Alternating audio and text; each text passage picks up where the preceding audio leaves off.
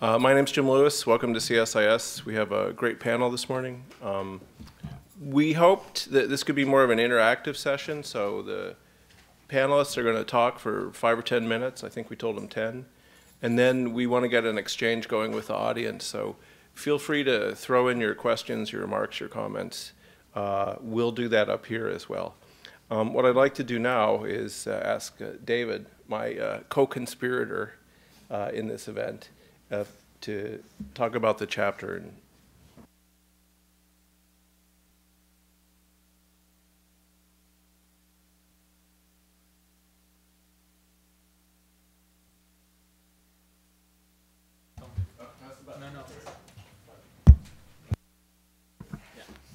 Hi, my name is David Vyorst. I'm the co-convener of the Washington, D.C. chapter of the Internet Society. How many of you are familiar with the Internet Society? Very good. Then you know that the Internet Society is a global organization on the forefront of maintaining a free and open Internet, amidst very significant challenges to that model. The D.C. chapter, we see our role as where the rubber hits the road in D.C., in taking that message and taking those things and advocating for that in D.C. We'd love to get more people involved. We'd love to have any of you involved in the chapter. I'd like all the people involved with the chapter to raise their hands now. Great. Come and see any of us if you're interested in being more involved, and I'll turn the discussion back over to Jim.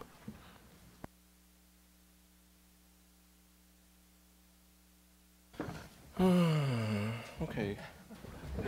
I know, it's been a long week, hasn't it? I can't wait for the 3-day weekend. I'm really glad we're doing this, and we started talking sort of among ourselves. That was the genesis of this idea, because I go to meetings now where I hear sort of a common refrain, and I was talking to Mike Nelson at the beginning about this. When the US started thinking about commercializing the internet, we kind of split governance and security in some ways, and what's happened is they've come back together now, right? And some of the ideas that we had for governance from the 1990s, unipolar world, the end of conflict, everyone would be a market democracy, borders were going away.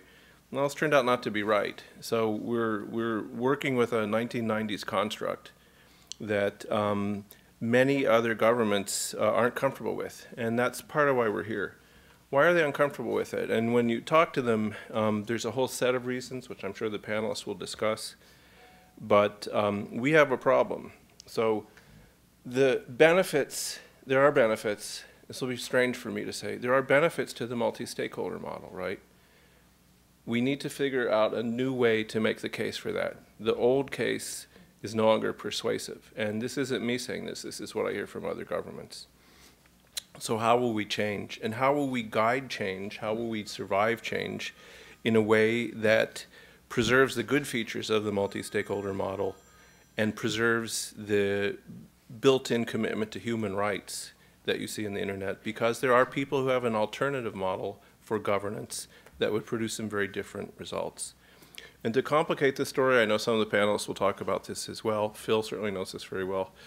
We have new players. We have people who weren't present 20 years ago, the Brazils, the Indias. They have different views. They have different attitudes. So change is unavoidable. I don't think we're talking about a new narrative here. I've been guilty of saying that like everyone else. We're not talking about a new narrative. We're talking about a new model, right? So what does that new model look like? How do we guide change? What do we want to see as a good outcome? And with that, let me just briefly introduce the panel. David, you already know. He and I will co-moderate, which means that when one of us looks dozy, the other one will give him an elbow. Phil Verveer, who is a true leader in the field, former U.S. coordinator at the State Department, and did a great job. So, but then escaped, which is always a good thing from state. We're very happy to have you here. Veni Markovski, known to most people, Vice President for Russia, CIS. Do they even use that phrase anymore? CIS, and Eastern Europe for ICANN. Jane Coffin, who we're very happy to have here, Director of Development Strategy at the Internet Society. Development turns out to be really crucial, and development turns out to be where the swing votes are, right? So when you talk to you have a Western bloc and you have an authoritarian bloc, and the middle group is the biggest, and what they care about is development. So important to hear about that. Bill Smith, technology evangelist at PayPal, and a longtime veteran of these discussions, even longer than me, which is really startling, right? And finally, Laura DeNardis, who's a professor at American University and specializes in these fields. And Laura, we're very happy to have you here today. So with that, why don't we go down the row? Each of the panelists will speak, as I said, for about 5 or 10 minutes. We'll start with Phil, and then we'll open it up to discussion. Okay, well, thank you, Jim. I've been asked to try to describe a little bit the present geopolitical context for issues of Internet governance. As you can appreciate, in the course of 10 minutes, I'm going to engage in a lot of very crude generalizations, none of which are intended to insult any of the entities or countries that I might mention in the context of this. Obviously, we begin, as you all know, with a multi-stakeholder history that goes back now at least to the commercialization of the Internet and perhaps before.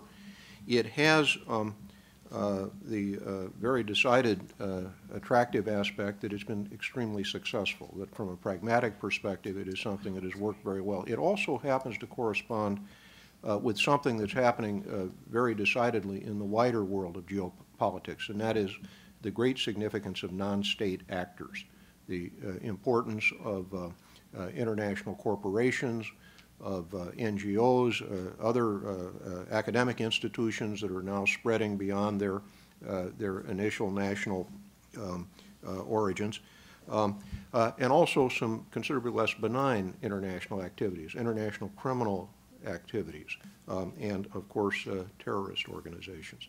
So it turns out that this aspect of the significance of non-state actor is one of the very, very significant contextual things that we have an opportunity to talk about. That said, the foundation of international cooperation continues to be the nation state. We have adhered to the agreements that were reached in Westphalia in 1648. We continue to do that. It is not something that's going to go away anytime soon. It is certainly the case that from the standpoint of many of the kinds of things that we're going to have to address with respect to Internet governance, that we are going to continue to rely very, very decisively on the nation state.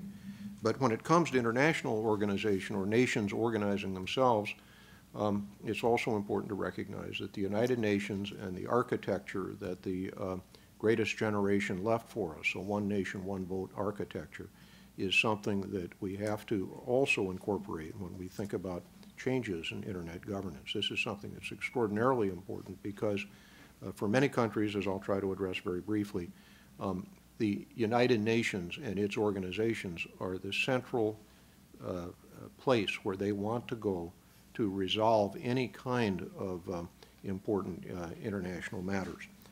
And the one nation, one vote aspect of that is not so incidental in terms of their interest in it. Let me just reflect very briefly on this multi-stakeholder process. It creates challenges of the kind that Jim mentioned. It is a kind of interesting and important top-level proposition, but it is very important to try to get to the level of detail. We really don't have a definition of the multi-stakeholder process. I tend to think of it as a kind of ethos of inclusivity, which doesn't provide much other than guidance in terms of the notion to the extent that inclusivity is possible. We ought to try to achieve it. But there are a lot of specific contexts where we have to try to come to a much clearer, much better understanding about how we're going to enable participation and what the limits of broad participation may be. Now, I want to sort of conclude by talking a little bit about some of the issues that I think are raised in the context of Internet governance, the specific issues that are raised, and why we were sort of brought to the point where this is going to have to be a significant part of our conversation going forward. When the United States advances what is essentially a status quo preference in terms of Internet governance, the following kind of suspicion pervades the discussion. So whenever I in the past represented the United States in issues of Internet governance, my interlocutors, whether they were hostile or friendly, almost certainly were thinking the following. I understand what you're saying. The United States created the Internet. The United States controls the Internet. United States corporations profit disproportionately from the Internet. And United States security services have privileged access to everything that traverses the Internet. Now, it is a very serious mistake for us to go into any discussions of these things without recognizing that that is a reality that is one that, as I say, is something that I think probably is an important reflection for both those who are very friendly to us and those who are less friendly. Secondly, we have to recognize that the Internet has become a mechanism of overarching importance to every country in the world, both in terms of its economic activity, of course, but also in terms of social, political, and cultural considerations. And yet, for many countries, there's no reliable modality that permits them to influence, let alone control, what happens. And in this regard, you often will hear controversies involving ICANN being raised by other countries, and the continuing Commerce Department contract is something that often comes to the fore. Third thing to consider is that the content conveyed over the Internet largely reflects U.S. legal and cultural sensibilities. And these sensibilities, to understate the case, are not universally shared, so that there is certainly in many societies a sense that our, from their point of view, very permissive attitudes about content are things that they regard as utterly inappropriate for their societies. And fourth, cybersecurity is a large and growing problem. And there's very substantial uncertainty on the part of many countries about how to address the cybersecurity issues. Now, let me finish by just kind of quickly summarizing what I think the positions, broadly speaking, of the countries that are in the debate happen to be. For the Western countries, and Japan, Kenya, and others, there is a preference for the status quo. That preference is based on the desire to continue the organic growth of the Internet, its evolution pursuant to technological change, to changes in business model, to changes in consumer preference, and also the commitment that these countries have to freedom of expression, the free flow of information, generally a desire to permit free speech to avoid political repression, things of that nature. Secondly, however, there are countries that regard the Internet as an existential threat, literally as a threat that is immediate to them. In this regard, the lessons of Tunisia, the lessons of Egypt, whether in fact these are correct lessons or not, or at least correctly interpreted lessons, are things that are very much in the forefront of the imagination of many regimes around the world. It is literally an issue of the existence, the continuing existence of these regimes. Third, there are countries, and here most notably probably Russia and China, that cannot reasonably regard the Internet as any sort of an immediate existential threat, but nevertheless regard it as a threat. Now, if you're going to be, I think, to try to be fair about this, part of their concerns reflects a deep-seated anxiety about disorder in these societies. And part of it obviously reflects, again, the notion that regime change or impinging on the prerogatives of the regime are something that it will be regarded as very unwelcome. And in this regard, then, Russia and China in particular, in terms of many of the Internet governance issues, take a leading role. Fourth, there are countries, as Jim mentioned, like Brazil, India, that have a whole set of concerns about the Internet. They need it. They want it to work for them. They, however, also feel, I think, rather acutely that they don't have nearly as much influence in terms of how the Internet may evolve as their position in the world entitles them to. These are countries, among others, that have a strong preference for bringing issues to the United Nations, having them resolved within the framework of the United Nations. And that creates, as I said, in part because of the traditional architecture of the United Nations, creates some significant challenges, especially for the multi-stakeholder proposition. And finally, there are a lot of countries in the world for whom the big issue really is development. It is the question of whether or not there are ways that can be, ways we can approach internet governance that will help them in terms of extending their broadband networks, in terms of being able to improve their cybersecurity environment, a whole range of development issues that they would like to see improvement, where they'd like to see improvement occur. So I think that to some extent then, I hope, gives us some notion of the broad geopolitical environment, and I look forward to our discussion. Thanks, Phil. Benny, please. Thank you. I'll take the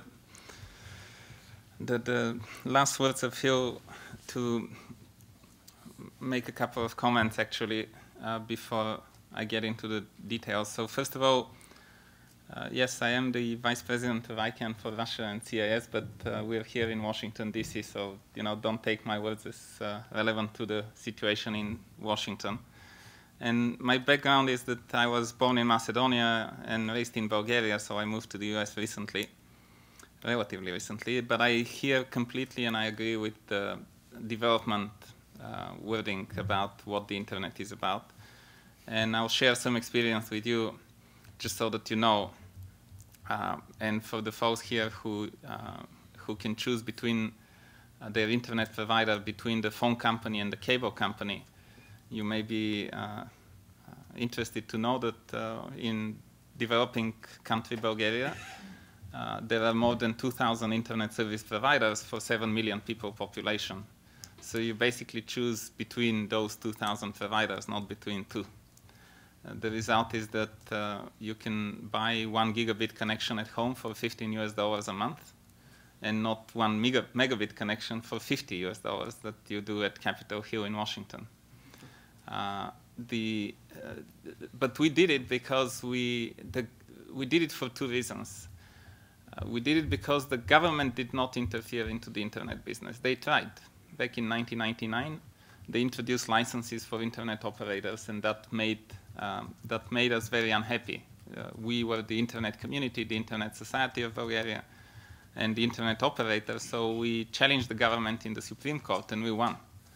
And as a result, since then, Bulgaria is given as an example to any of those ITU/UN related meetings as how the internet could actually develop. Now, with regards to the geopolitics of internet governance, I don't know how many people here speak other languages, but the term governance in some languages cannot be translated, including, by the way, in the country of Russia, where I'm working a lot. So we have a serious issue of explaining what internet governance means to people who affiliate governance only with government.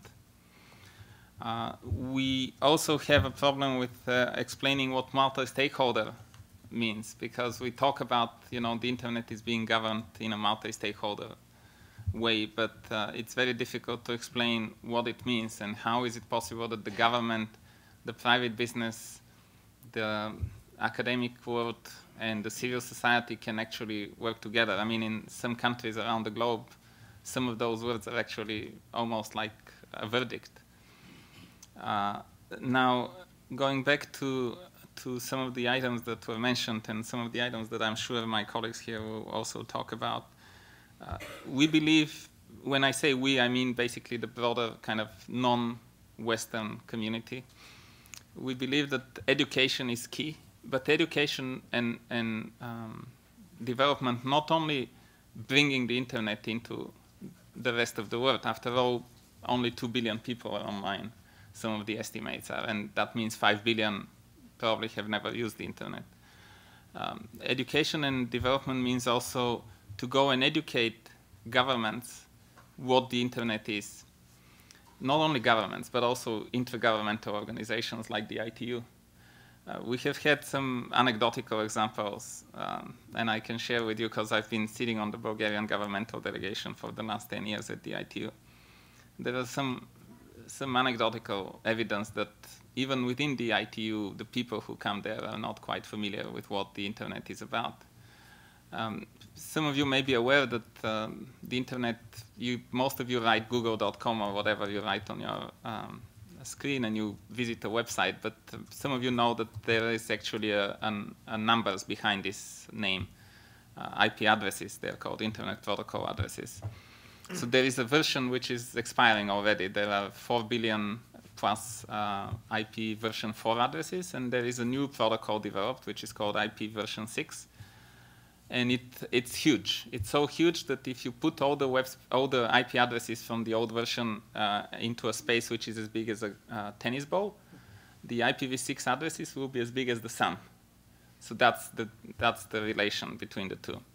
So some people, and I'm not going to mention names of countries just because it's not fair, but some people have said that they want the ITU to distribute such IP addresses, and they said, well, let's give the ITU 1 trillion IP addresses, which it can distribute to developing countries. Now, when you compare 4 billion to 1 trillion, clearly it's a big difference. The detail that was not known then was that you cannot actually have 1 trillion IP addresses, because the smallest segment of IPv6 addresses that you can get consists of 18 million blocks, and each of these blocks has 1 trillion addresses. So this is, when I talked about education, this is what we need to do and what the internet community as a whole needs to do. We need to basically bring our knowledge. And for some of us here, it's like, oh, but it's obvious. You know, how can you not know that? But there are 5 billion people who have never used the internet, and for them, the whole concept about the internet is not known. They don't know what this is. And even for the 2 billion who are using the internet, and for governments and countries which are far ahead of everyone else, like I can name my favorite, Estonia, which is using the internet not only in their daily activities, but they do their elections online. And for some reasons unknown to me, coming from Bulgaria, or to anyone here in the US, we don't do that. We don't really have online elections, and whenever I've been raising this issue, there are always people who say, oh, you don't know, it's going to be so much fraud, and some hacker from an unknown country may hack into the system and change the result of the election. And I said, well, what happened in 2000 in the US? You know, wasn't this, in a way, with no need of a hacker to do it?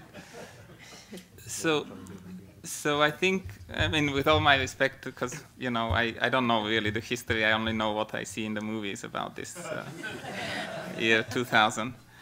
So I think the problem that I see about the geopolitics of internet governance is that there are several groups, and Philip Verveer mentioned some of them. There are several groups of countries / societies which think about the internet one way, and then there is another group which is thinking about the internet in a different way. Where is the agreement between those? I don't know. But what I know is that the only way to reach some kind of agreement is to sit and talk. It's been amazing to see how people who don't know, for example, what ICANN is, and they have been coming to me, and way in the beginning, the first time I went to Russia in 2006, as member of the ICANN board back then, and people would come and tell me, so who in ICANN controls the button that can shut down the Russian internet? And today, when you talk to people in Russia, they actually know there is no button. They know that no ICANN nor any other organization can shut down the Russian internet. They know already there are examples of other countries shutting down the whole internet for the whole country and doing it in the name of national security, or actually there is a much easier example. You know, you're a country somewhere where you only have one connection going outside of the country to connect to the internet, and you know, somebody cuts this line. There was a case in Georgia a couple of years ago when an old lady digging her garden cut the cable. I mean, this is like, nobody could have expected it. So end up, and I'm hopeful that there will be, questions. I think there are so many perceptions and so many thoughts about what the internet is and who controls it that people forget often that something which actually a Russian journalist wrote in one article in 2007, that the question is not who controls the internet. The question is what controls the internet. And he was making a case that it's the protocols and the standards that actually control the internet. Thank you.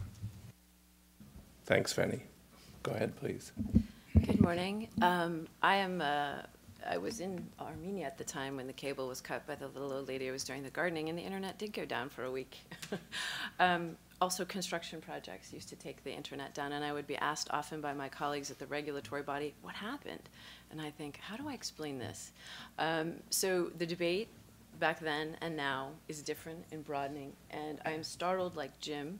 I was at the 1998 plenipotentiary in Minneapolis, where resolutions 101 and 102, which have floated around for many, many years, were created.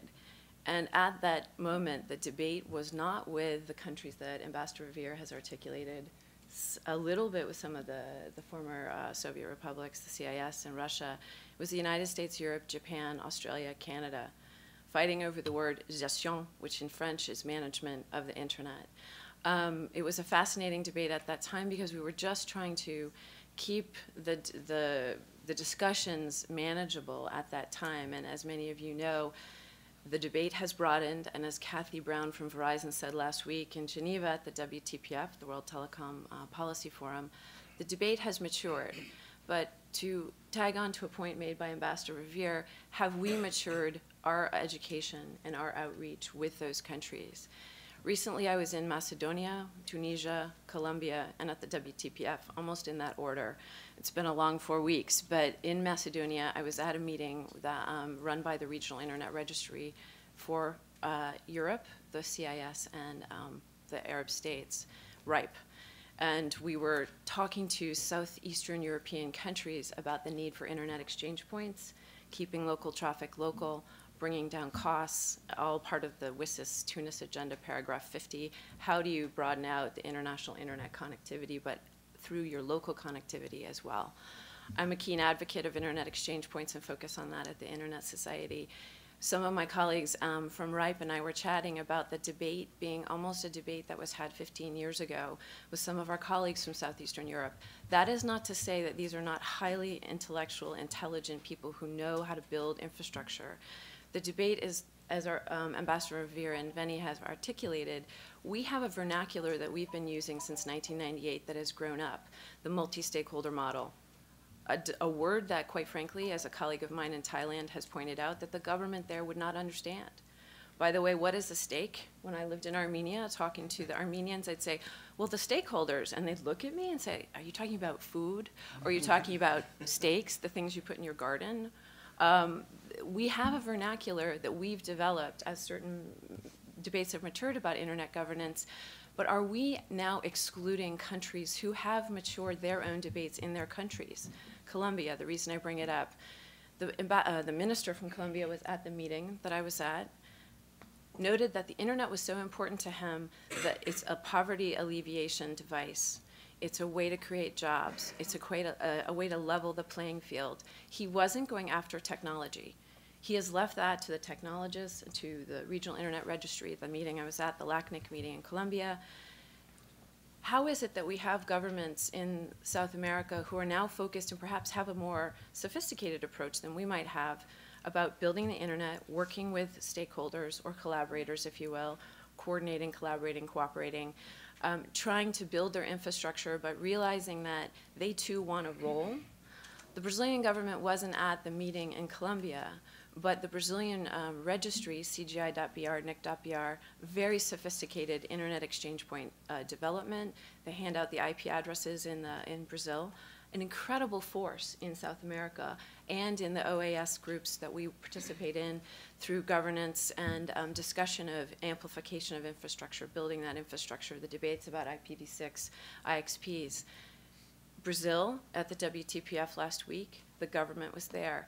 They want a role at the table. They're probably the US's 5th or 6th largest trading partner. They are a huge force to be reckoned with. Highly sophisticated, working closely with the internet technical community in Brazil, building out undersea cables to Africa. How are traffic patterns going to change? Will Brazil now be a hub? Have we thought about this? Those are geopolitics of traffic management, of the internet, of money, quite frankly. Let's be honest. Is Brazil now asking us, we want a seat at the table? I would posit absolutely. Look at the opinion they put forward. A role for stakeholders, a role for government, a role for the ITU. The discussion about internet governance is hot-wired into the ITU fabric right now. There is a working group in the ITU Council, which is all about internet public policy issues. So are we being a bit naive to say that the debate we can't discuss the internet? We're not supposed to talk about internet governance at the ITU? And are we bypassing very key trading partners, geopolitical partners? Brazil is one of the most sophisticated cybersecurity teams in the region.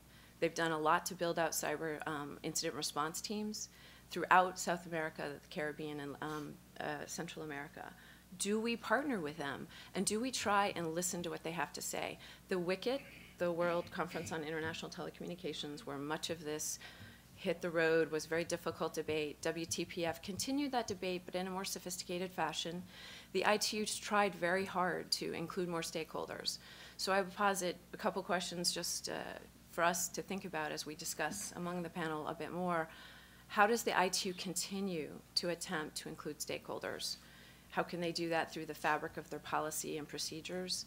Is it as robust as some of we're a non-state actor, the Internet Society. We've been involved in development of infrastructure, policy, and governance for 20-something years. A lot of people don't realize that. How is it that we can encourage the debate, and as Veni has said, continue an education that is inclusive? This is not going to stop. We also have the UNGA, where the debate will continue over the next 2 years. We have something called the World Telecom Development Conference in March or May, I think, in Sharm el-Sheikh. Countries will come together at the WTDC to prepare for what is known as the Plenipot, the Plenipotentiary Conference of the ITU. And I'm focusing in on the ITU because I was just there. I've been involved in it for many years. I've stepped out of that role, quite frankly, in the last couple of years, but it came back full force last week. We can't ignore it. We can't ignore that debate. We can't ignore the fact that it is an intergovernmental organization where there is a mandate to have this discussion.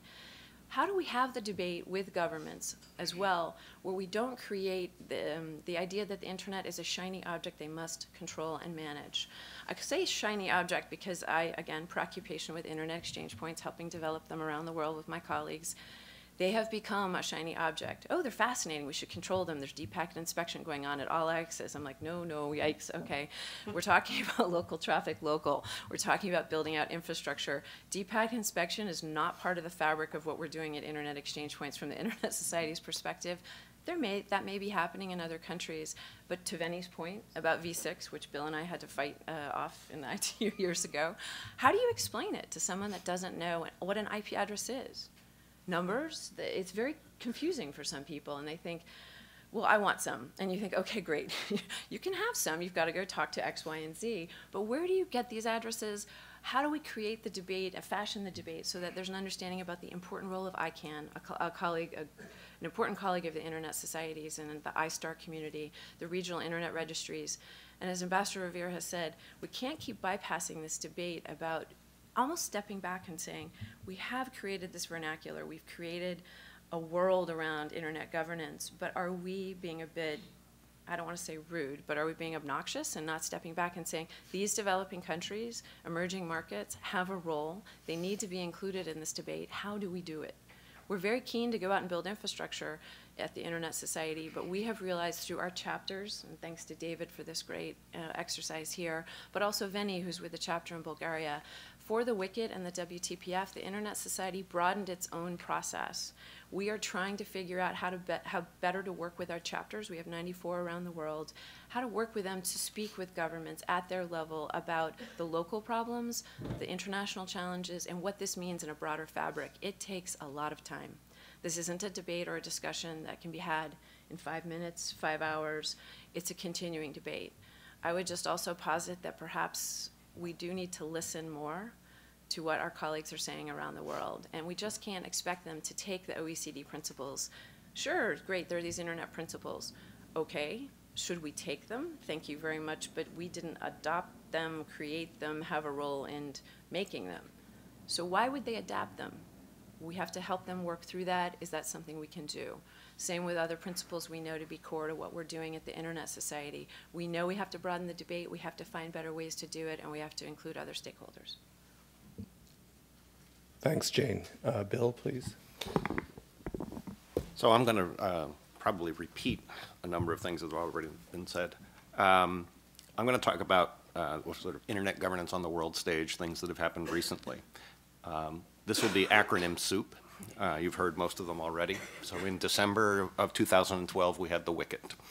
We had WTPF last week. We have the ITU plenipotentiary in the fall of 2014. And for those of you who haven't brushed up on your Latin, plenipotentiary means all-powerful. Right? So whoever shows up there is all-powerful for their government and can decide anything. And then the Internet Governance Forum, or the IGF, that happens this fall and every fall. Each of these, either directly or indirectly, derives its authority from the Tunis Agenda of 2005, or so it's claimed. Okay, the reason you'll see why I say that. And as Phil mentioned, we don't have a lot of time, so I'm going to be pretty blunt in my approach here, though that's my normal way anyway. Computer scientists and engineers prefer very precise terms, as in RFC 2119, terms like shall, must, may, should. Right? They have very definite definitions. Okay? You can understand them. Diplomats prefer ambiguity and interpretation. That's how they reach agreement, and you'll see that with things like phrases like "where appropriate." Okay? That will be inserted before something where somebody wants to do X, and somebody says, well, no, I don't want you to do X, but we don't have time to figure it out, so, well, we'll put "where appropriate" in, and then we'll debate that later. The Tunis Agenda is a diplomatic instrument. It is 122 paragraphs of diplomatic language, and it is open to significant interpretation.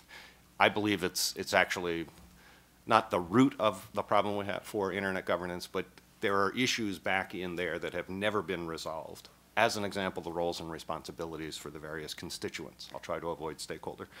Government, civil society, private industry, the internet technical community. Our roles are not specified in there, except governments are supposed to decide international internet public policy. But that phrase isn't defined either.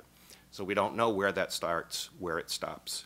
And as we know, policy bleeds all over in the internet. I'll get to that in a bit. There is one, and only really one, organization that's named in the Tunis Agenda, and that's the ITU with respect to internet governance. It is mentioned 3 times. The IGF as a concept is introduced, or it's carried over from a prior document.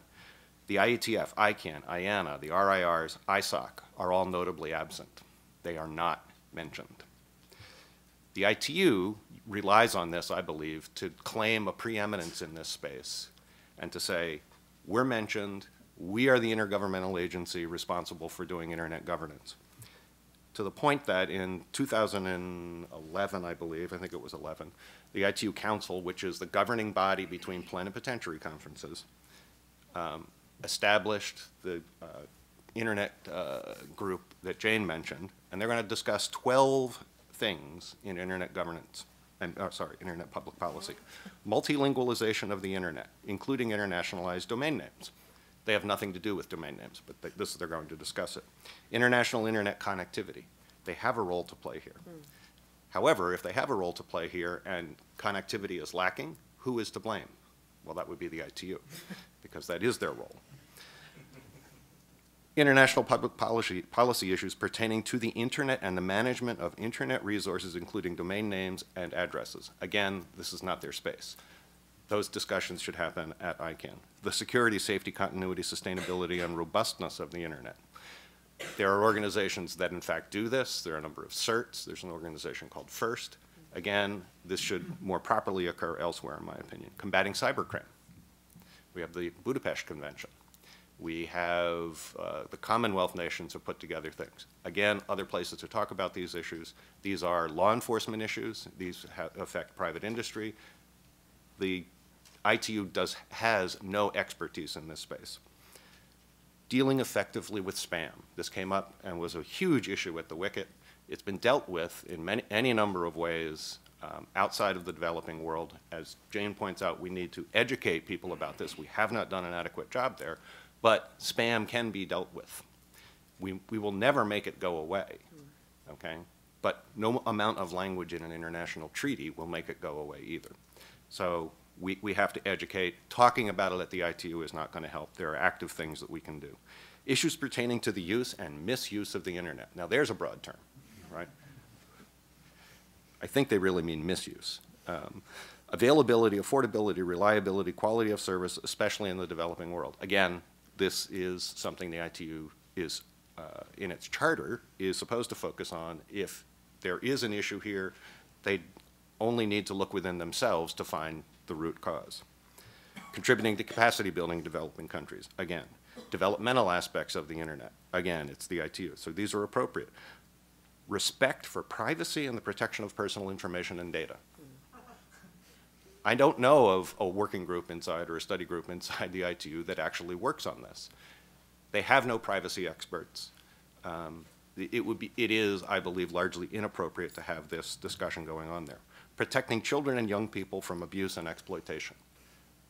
I will be the first one to stand up and say that we should be doing things to protect children from abuse and exploitation. I don't know that the ITU is the best place to do it. They have a program ongoing there. I think it's fine for them to do it, but again, this is an issue not of the internet. It is an issue of the people who create this material, who abuse the children, et cetera. That's where the focus needs to be, not on technology. So if we're going to really have a discussion about moving forward on geopolitics and internet governance, I agree we have to engage at places like the ITU. They clearly want to discuss any issue related to the internet. And the internet community goes there. We fight basically a rearguard defensive action against what is happening, and largely to ensure that no harm is done. But we need to be more proactive with a more forward-looking strategy. And I'd like to recall Phil's description of the perception of the United States with respect to the internet, that we have a controlling, somehow the United States controls what goes on in the internet and in its governance. That perception is, in fact, it's not real, but perception is reality. So from the other side, that is reality, regardless of what any of us who work in this space believe. I'm going to suggest that there's something that ICANN can do and governments can do with the affirmation of commitments. The affirmation of commitments is a set of promises made ostensibly between the United States Department of Commerce and ICANN. So superficially, it's a bilateral document. It reads like an agreement. It says that it's an agreement. However, if you deconstruct it just a bit, you find that it's really just two unilateral covenants. The Department of Commerce is making a set of promises, and ICANN is making a set of promises. They happen to be in the same document. And I submit, that this could become a multilateral or multiple unilateral instruments where multiple governments sign up and make a set of promises to ICANN, as the Department of Commerce and the US government did, and that ICANN in return makes the same promises back to those governments and to the community. And that by doing this, we could at least start down a path where we get governments saying, yes, that ICANN is a recognized institution for names and numbers, and we agree with the principles, the processes that are used, and we are going to ensure, along with the United States government, that it continues and is successful. Thanks. Thank you, Bill. Laura, you got the last word. Thank you very much, and good morning, everyone. My name is Laura DeNardis. I'm an Internet governance scholar and a professor at American University in Washington, D.C., and I'm very happy to be part of this panel on the geopolitics of Internet governance and appreciate the invitation. Thank you. I spent the last 2 years writing my latest book on Internet governance. It's going to be called The Global War for Internet Governance, and it's coming out later this year by Yale University Press. What I tried to do is examine and describe the levers of internet governance that already exist. Sometimes while these kinds of dialogues go on, we forget that the process of internet governance is going on operationally in various institutions and through the private sector. I also tried to lay out some of the current debates and decisions that I believe will be setting the future of internet innovation and internet freedom in the years to come. So I'm delighted today to discuss, I think I'll make 3 brief points this morning that will be follow-on to some of the things that have already been intimated. The first point I would like to make is that internet governance conflicts are the new spaces in the 21st century where economic and political power is unfolding. And what I mean by that is that the debates sometimes are a proxy for other forms of political and economic conflicts. The debates are sometimes not actually about internet governance, but about other things that are going on in the world. So this is a very highly technical area.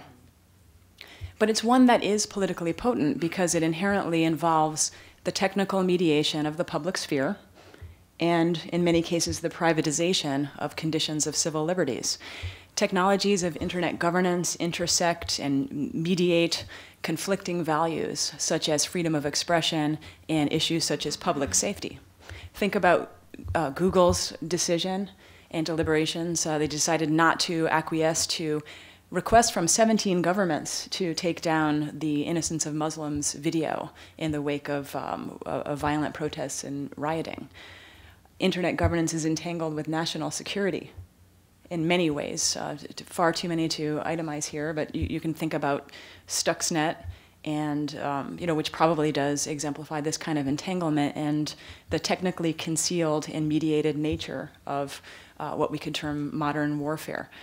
Internet governance technologies are also now viewed as a very efficacious way to conduct intellectual property rights enforcement. If you think about how traditional intellectual property rights enforcement is not really that effective, if you go after content or sue individuals, it's done very little to stop piracy. So not surprisingly, interest has turned to various mechanisms of infrastructure and internet governance. So there's a turn to the domain name system, for example, for IP enforcement. There's a turn to graduated response in infrastructural approaches that cut off infrastructure, and many other mechanisms, even blocking transactional and financial flows. Why is this? So corporate media content providers have in some ways lost some control over the monetization of their own content. It's similar to how governments around the world have experienced a loss of control over content, and in particular, regimes with restrictive information policies to contain things like media accounts have lost this control. So they are moving into infrastructure and into technologies of internet governance. So this is a proxy. Certainly the Egyptian internet outage exemplifies this in the most clear way. So despite the physical geography of the internet and the diversity, it's decentralized in terms of physical geography. There's a diversity of institutions. There's the acronym SOUP that Bill mentioned of institutions that oversee this infrastructure. There are centralized points of control. This is just a reality. Some are virtual, some are physical, some are virtually centralized and physically distributed, but all are increasingly recognized as points of control over internet infrastructure and therefore over content. The second point I'd like to make is one about the privatization of internet governance. Sometimes in a discussion, there is an overemphasis of the role of governments or intergovernmental organizations. But internet governance is not about governments. It's about governance. I'll say governance again. Governance is traditionally thought of as the efforts of sovereign nation states to regulate behavior and activities within national borders or across national boundaries. And certainly governments have a very large and critical internet governance function, whether you're talking about antitrust, computer fraud and abuse, identity theft, protection of children, enacting privacy laws. There are many, many roles for governments. But most internet governance functions, this is a point I would like to emphasize, have not been the domain of governments, but of private ordering.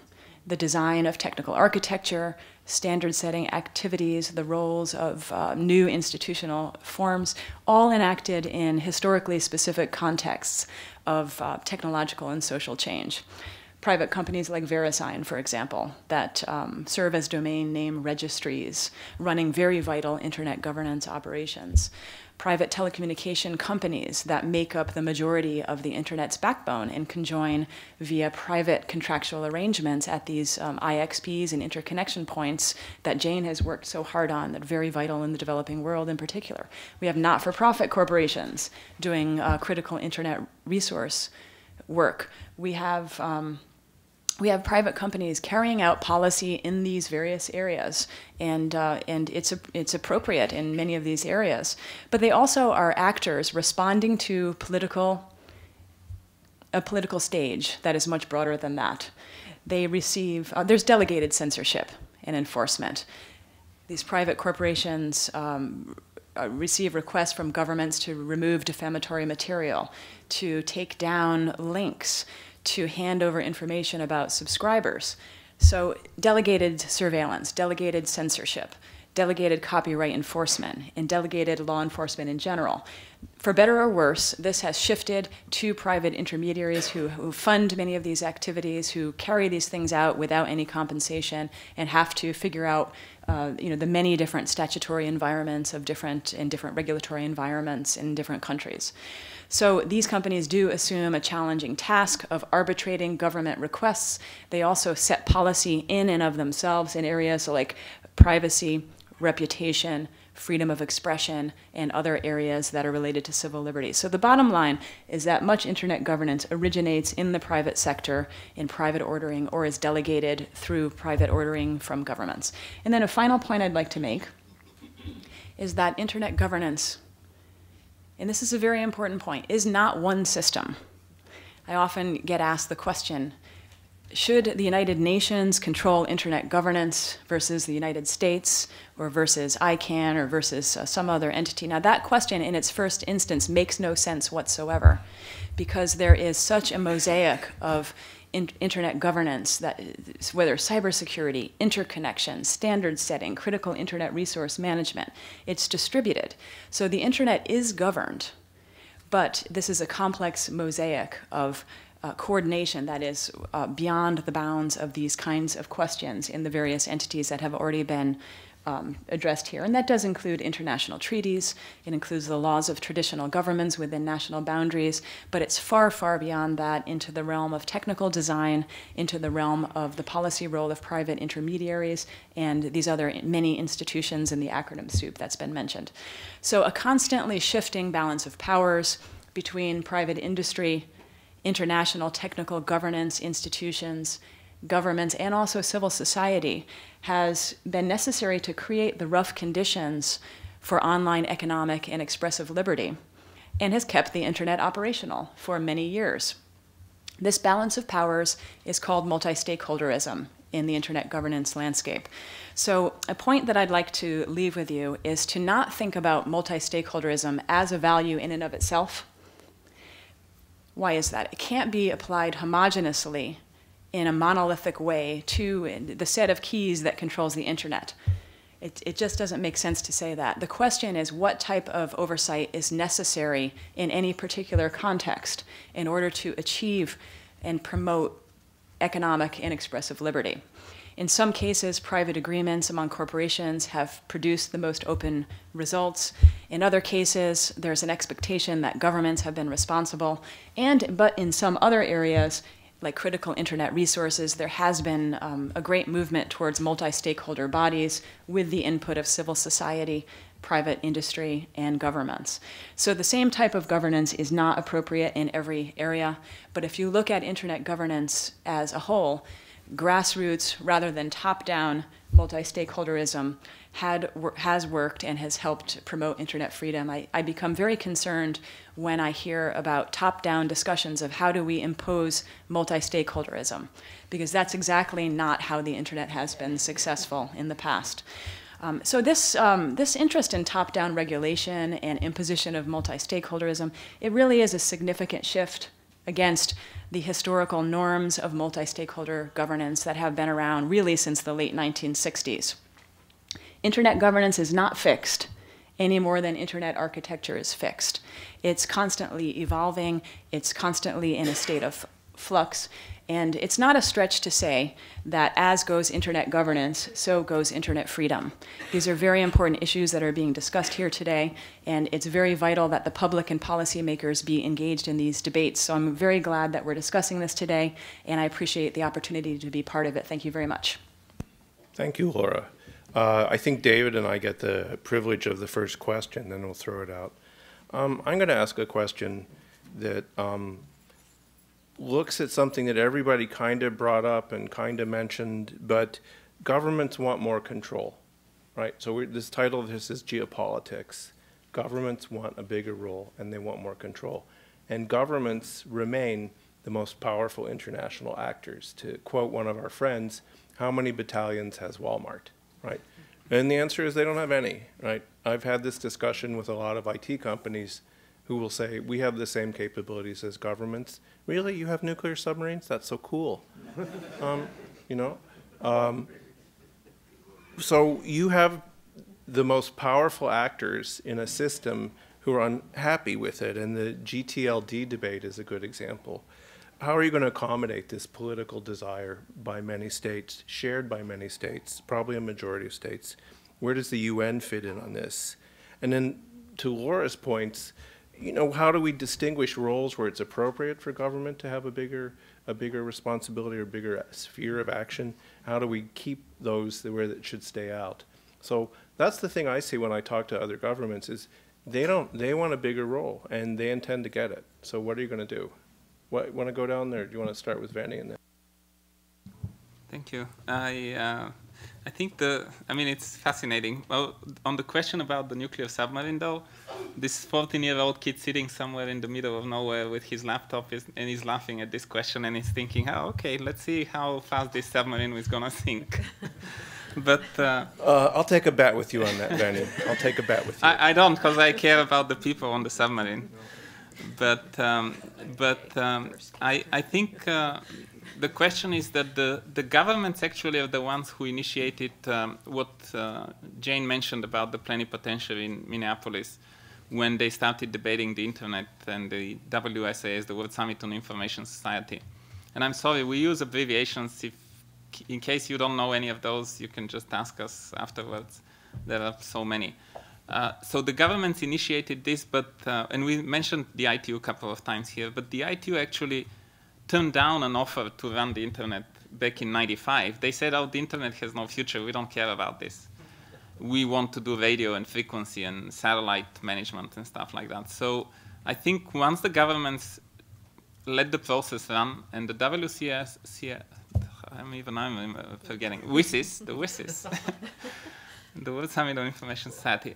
We'll put a glossary online. Yeah, it allowed, and this was the first time ever that I know of, it allowed actually civil society to participate in the discussions about all these related to the internet questions. Now, we have to remember all these documents that were produced, the Tunis Agenda, the Geneva Declaration, they were actually written by governments, but the civil society, and I was on the governmental delegation back then, but as chair of ISOC Bulgaria, we did have something to say in this debate. So once the genie is out of the bottle, so to speak, it's now very difficult to say, but we, the governments, have to have more control than you, whoever you are. So I think it's important that we understand, yes, the governments have a stake to play, but also have the other stakeholders, and that's why it's multi-stakeholders. I'm persuaded, but we'll go down the panel. I'll just quickly say, with respect to government control, in what context and where? It depends on the debate. Again, the minister from Colombia, perfectly happy to allow the internet technical community, companies, public-private partnerships to flourish. He has other preoccupations for his country. And that's in the broader country political, geopolitical, social, economic perspective as well. When he came to Geneva last week, he was highly complimentary of the work that the Internet Society had done.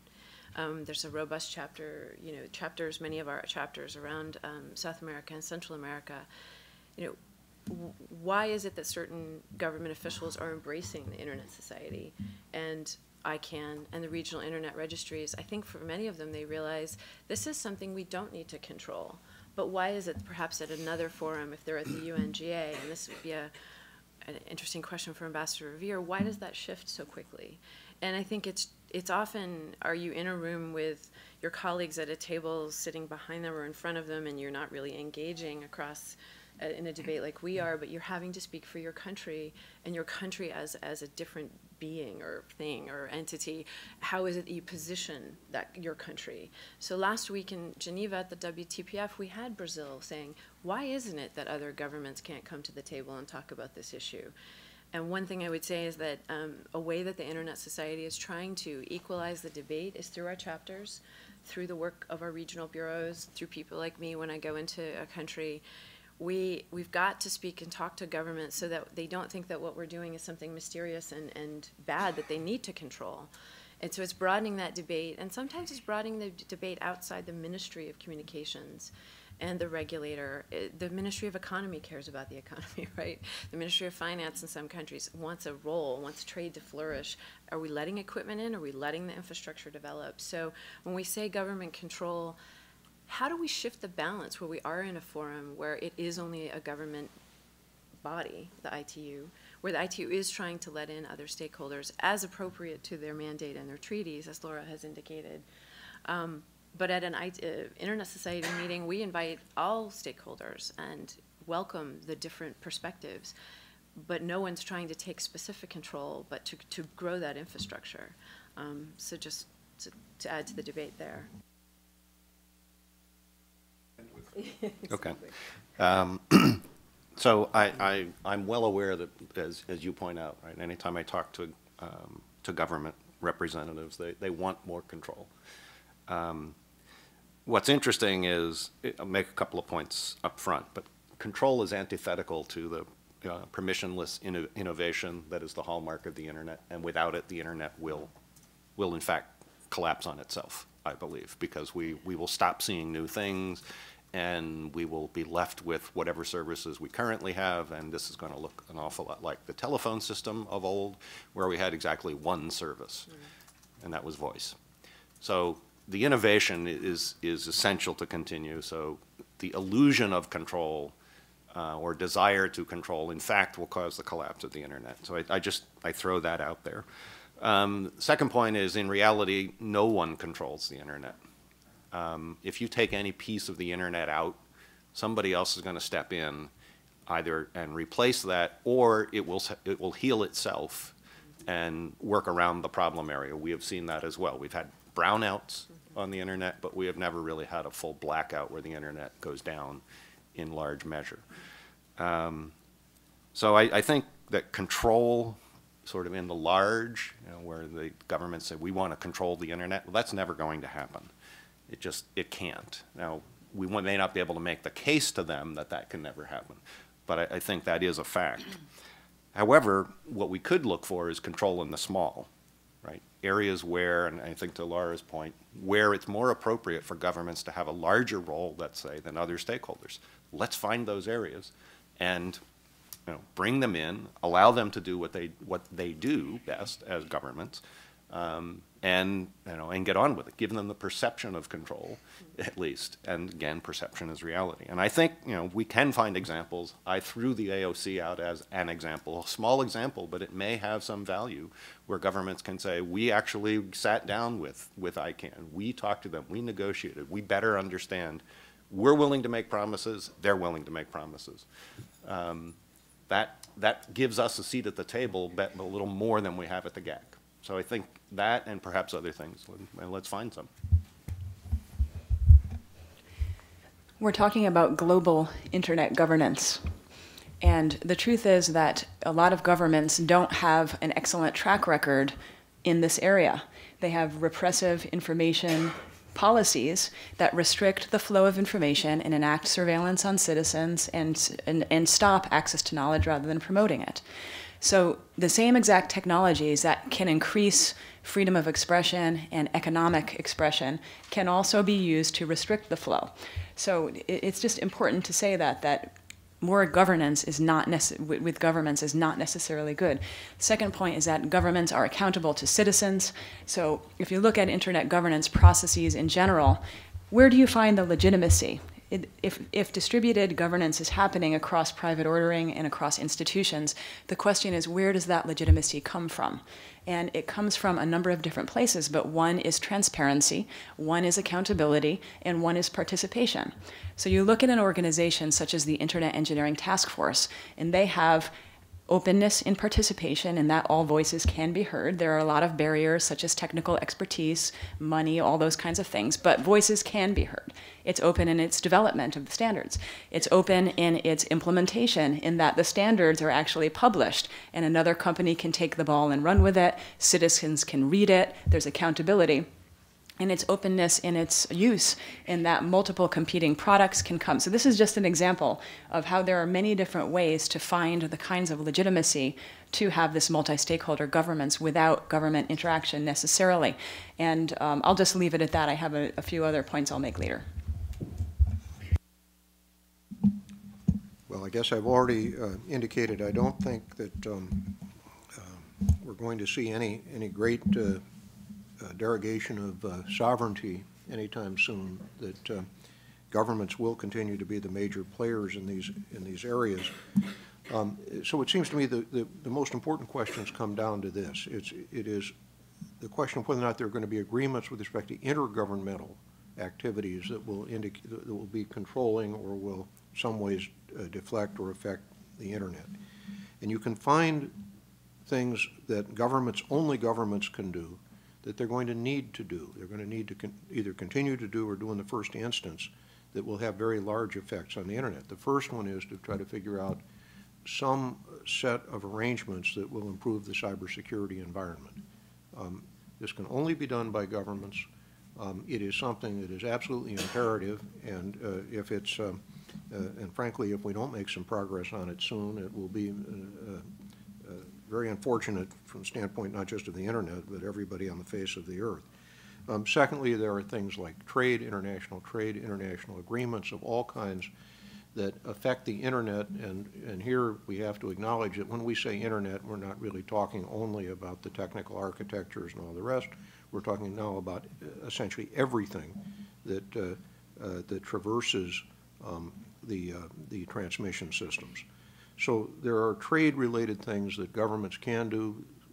The attention of government should be directed that way. The same thing can be said with respect to criminal activity. We have formally and informally arrangements that permit law enforcement organizations to work with one another. These need to be improved. There are things of that nature that we can do. But we then get to, I think, things that are less precise but are very important.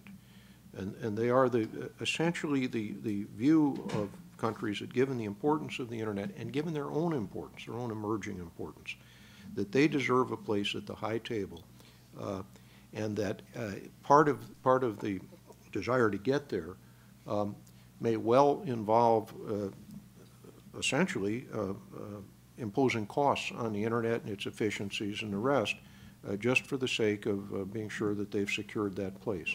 And here, I can say there's a phenomenology that I'm certain exists and that we need to be somewhat conscious of. It really depends on who is in the room with respect to governments. To engage in a very crude generalization, the foreign ministry of most countries is going to be very concerned with the stature of the country, with respect to status, with respect to things of that nature, whereas the technical ministries, the Ministry of Communications, Telecommunications, and so forth, may be much more alert to questions of the efficiency of the transmission systems, development, things of that nature. So that you have these internal differences, these internal struggles. And while I'm on the subject, you may take this as a little bit of an advertisement. I've just finished reading a new book. that I think is absolutely brilliant on this point. It's a book called The Sleepwalkers. It is about the how Europe ended up going to World War I. Not the why, not who was at fault, but the how of it.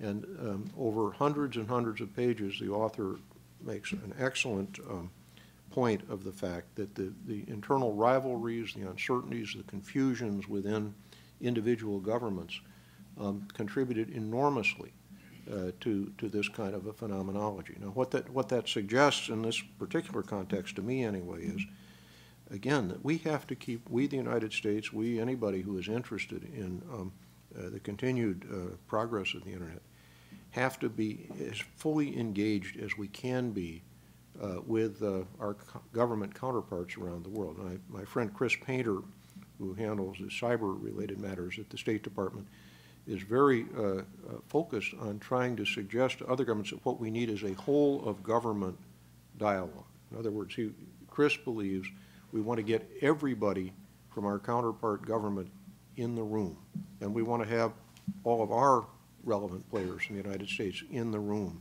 when we talk about these matters. And I think as a kind of practical suggestion, this seems to me to be something to be very, very useful to try to pursue.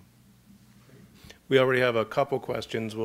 I see we have 4. We'll go down. Could I ask people to stand up, introduce themselves, and then ask your question? So we'll do 1, 2, 3, 4. Go ahead. And 5. Okay, can you hear me? My name is Andrew Mack, and I am with AM Global, and I'm mindful of how complex this task is. I've been to 17 ICANN meetings, 4 or 5 IGF meetings, and I'm still learning the language. So if it gives you any kind of sense of how complex it is. And English is my first language, and almost everything happens in English, and it's still pretty baffling. What I'd like to ask the panel to do is to complete 2 sentences or complete 2 thoughts that you've touched on already. The first one is that we do a lot of work in emerging markets, and a big part of the problem when we're talking to emerging markets governments is that they say, well, we're not entirely comfortable with the system as it is, but at least the IT was talking about our issues. Bill, you mentioned spam, and we've talked with other people who talk about infrastructure. They talk about some of these issues. Nature abhors a vacuum. In the absence of the rest of the system talking about what are perceived as being emerging markets issues, I think those of us who believe that the system is, as it is makes sense, risk something by not addressing that. How can we address that more effectively?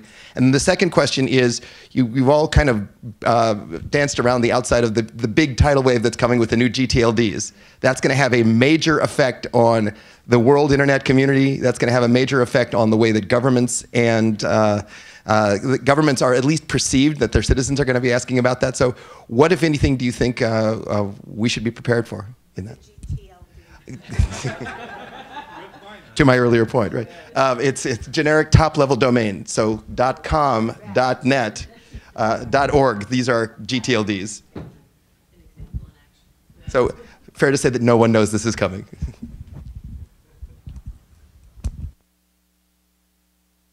I'm going to jump in on spam, which is not, I want to, for the record, indicate that this is not something that we normally are involved in with the Internet Society itself.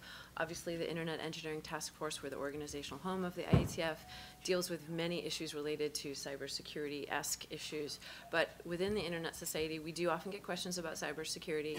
As Bill has indicated, the Wicket revealed there were many issues that governments were interested in talking about. Spam was one of them. To answer your question, one of the ways we can engage, in the absence of X, we can engage. We are setting up workshops through the Internet Society to go to countries. We're focusing on Sub-Saharan Africa, Latin America, to engage and debate about spam. What is it? So that we demystify what spam is. Some thought that US companies were sending spam on purpose for financial reasons so they could recoup more money. Well, there are a lot of other things that happen with spam as well. There could be botnets, malicious code, other. But the question is, why wouldn't we engage? In the absence of the lack of engagement, we must engage. And I think across the board, and to Ambassador Verveer's point, at a level that's appropriate, government to government, stakeholders to stakeholders, we're going in and working with our colleagues in the Bureau in Africa that we have, who are rock stars, from my opinion, and asking them, who do we talk to in government? Where are we, who do we target in the internet community? And how do we engage and broaden that dialogue so that it's a more mature debate? But it's also not something that we say, no, you can't talk about it. Because if you say to governments and others, perhaps at the wicket, no, you can't talk about it, they're going to say, well, we want to talk about it, just because. So they think there's something there, and by not engaging, we're actually making it more difficult for ourselves to actually get on with the work, to build infrastructure. And this is one key thing, and I want to focus on this for a second, and I'll stop talking in a minute. We've seen at the Internet Society 3 pillars that have led to development over the last 21 years plus. Human, technical, and governance infrastructures being developed in the bottom-up manner that Laura was talking about. The internet has thrived through this engagement, through permissionless innovation, as Bill has said. How do we encourage that to still happen, engage in the debate, so we don't have a standoff, a checkmate? Because we don't want a checkmate right now. That won't do anything to encourage the debate, engage with others, and facilitate the development of the infrastructure, which is so critical. Thank you. Bill, Laura, were you going to add something? You don't have to. Okay, well, we'll do Bill. Okay. Bill, go first. Thanks, I'll be really quick. Anytime you discuss spam, you're discussing content. That is an issue. And so, what we have seen in a number of international discussions is that sometimes when there's a discussion of spam, is that a proxy for some other kind of content regulation? And when you think about how you actually enforce something like spam in a centralized way as opposed to at the edges of the network, such as in an email platform, you have to do deep packet inspection and inspect the content. So I just wanted to raise a caveat and ask the question, is that something that we want for the inspection of packets across the internet to be looked at for spam? So I just wanted to raise the caveat. On the generic top-level domain expansion, for those of you who are not familiar with this, ICANN just authorized the development of many, many more generic top-level domains. The proposals have been very interesting. There have been some debates about which ones should be allowed or not. But I think that there's no technical reason to do this, but it will serve a purpose of providing more spaces for innovation and branding and marketing. The bad side of that is that it creates much more of a trademark problem for trademark holders. So there are some good points to that and some bad. I mean, can I just interrupt on that one, because this is a crucial point in some ways. And I'm going to tell you something I heard from a Southeast Asian minister who said, hey, these GTLDs, who made that decision? We weren't involved. It wasn't a governmental decision. Who is it that is, here's something that affects my economy, my security, and my citizens, and I had no role. I don't like that. What do you say back to him? And the answer should not be, the wonderfulness of it all. No, but since I'm the only one from ICANN, I guess I have to respond to that one, even though I made a disclaimer in the beginning. And I think the answer is that actually the new, and for those of you who are not familiar with the new generic top-level domains, it's at the moment you basically have everything that you know after the .com, .info, .biz, or .country code. The new generic top-level domain program will introduce thousands of new top-level domains. So there will be, for example, .nyc for New York City, or .berlin for Berlin, .moscow in 2 languages for the city of Moscow. So the reality is, Jim, is to answer to your question, is that the governments did participate in this program. They did it through a governmental body which is part of ICANN. It's called the Governmental Advisory Committee. And even though it's called advisory committee, and some people say, but I don't want to give an advice, I want to have a veto power or something, the governmental advisory committee actually has a pretty big influence upon the decisions that the ICANN board takes. And what happens is that it's in this new world of the internet, there are always new things happening, and we need to adjust. The same way we adjust to the fact that when a governmental, as an internet operator, which I used to be back in Bulgaria, when the police comes and says, we want to know this IP address, who it belongs to, we say, do you have a court order? And they say yes, and we have to give it, because it's part of what you do outside of the internet world. So the same way, I think government also adjusts to the fact that, yes, the internet was developed as something different than what we know. And to that point, I mean, there is this cliche which says the internet was created so that it will sustain a nuclear attack. If it was created for that reason, which I know it wasn't, but anyway, if it was, then it will survive any attack that anyone can think of, whether that's a government or a 14-year-old kid sitting in the middle of nowhere. Let me do two things here. First, if the online audience wants to submit questions, they can do it through the Twitter hashtag. So we'll get them if you send them in. Which hashtag are we using? The hashtag is GeoWebGov. Yeah, so we're looking forward to those. Second, in the interest of time, maybe we could compress both questions and answers a little bit.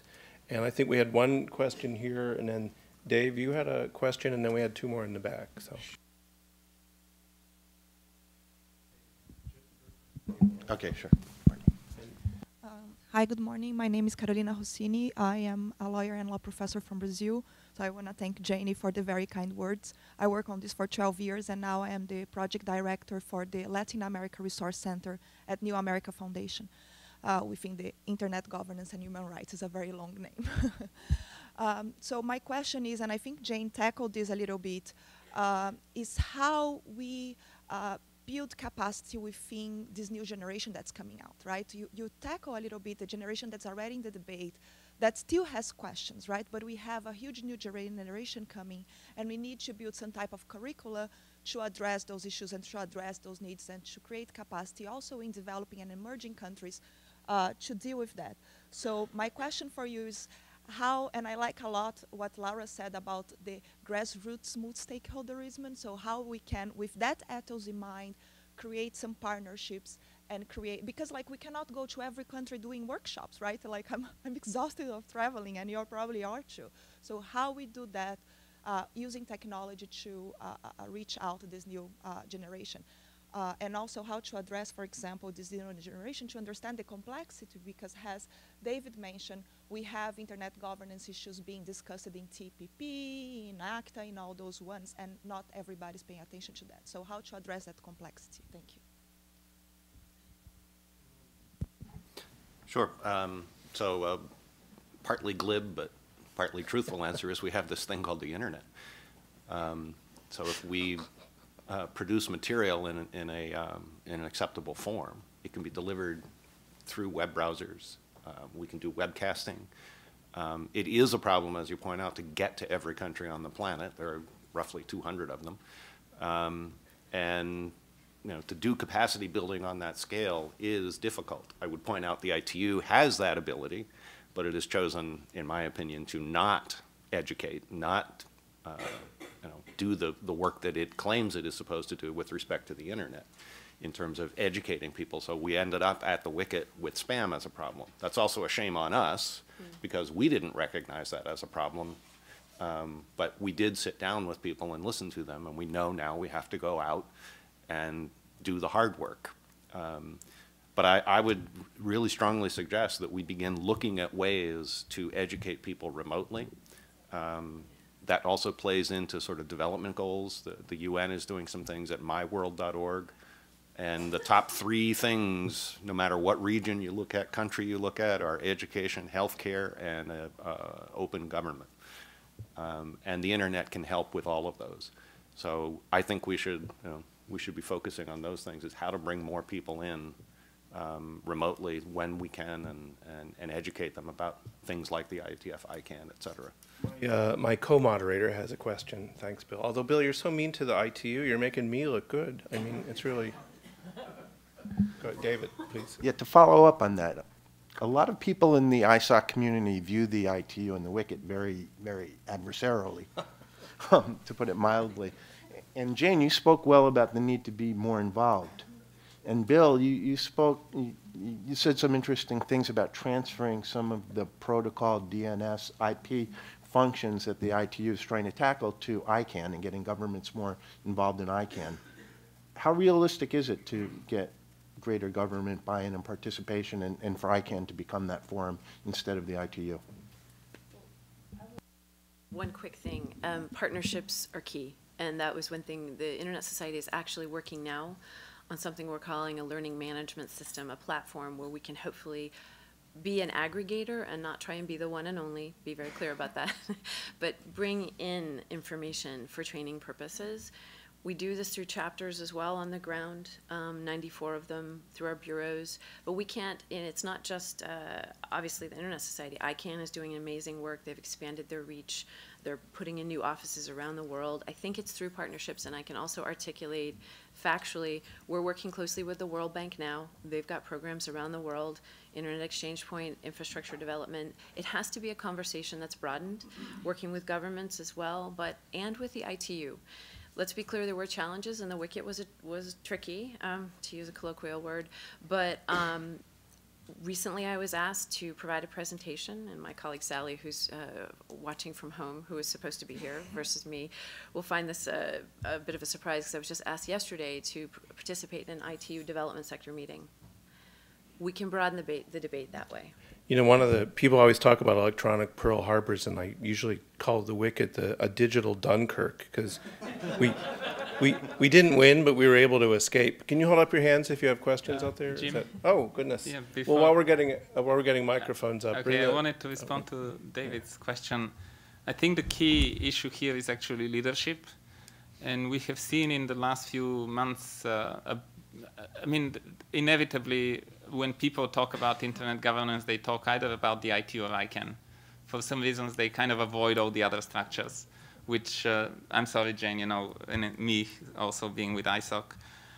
But people talk about ICANN and the ITU in like 99% of the time. And I think the leadership has shown of the two organizations in the last probably 6 months, actually starting from the wicket. I think no matter how we call wicket and who won, who lost, I hate the idea about comparing this to winning and losing.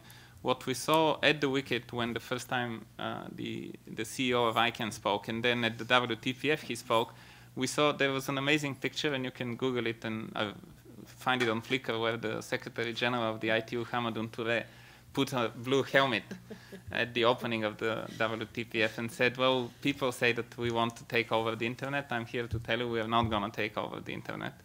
And I think that's a little change. Now, we have to be aware that next year there is a plenipotentiary meeting at the ITU, and there will be a new Secretary General elected. And I think the biggest challenge that we are facing as community, as internet geeks or internet users, is that there are always opportunities to improve or not. And if whoever is running on this could run on a platform that the ITU is doing a great job and should do a better job in capacity building, radio, whatever, or they can run on the wicket platform, so to speak, and say, well, the ITU is not doing enough in the internet, so we need to do more. And clearly that will bring a lot of heated debates.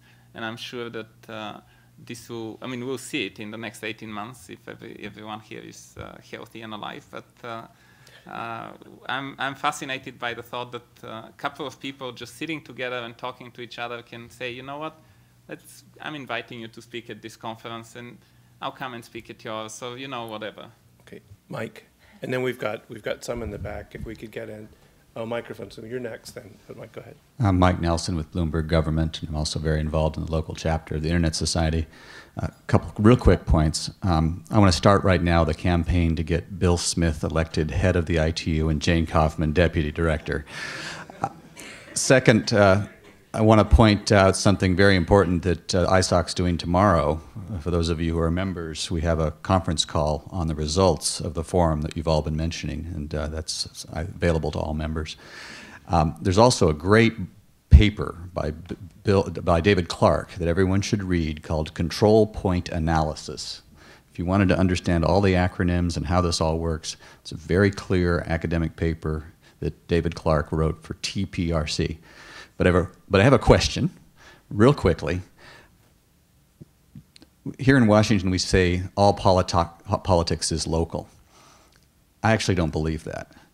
I think actually the economics is as important. And only one of you really talked about money. Laura talked about the flow of money. And none of you talked about the flow of dirty money. A lot of what's driving these countries to do what they're doing is because there are corrupt politicians who are skimming off large quantities of money off their telecom operations. And when we come in and tell them to open up their markets and let American companies make money, they see that as a threat to the money they're getting and putting in their Swiss bank accounts. Is there anything we can do to change the role of corruption in this whole debate? Don't all leap forward.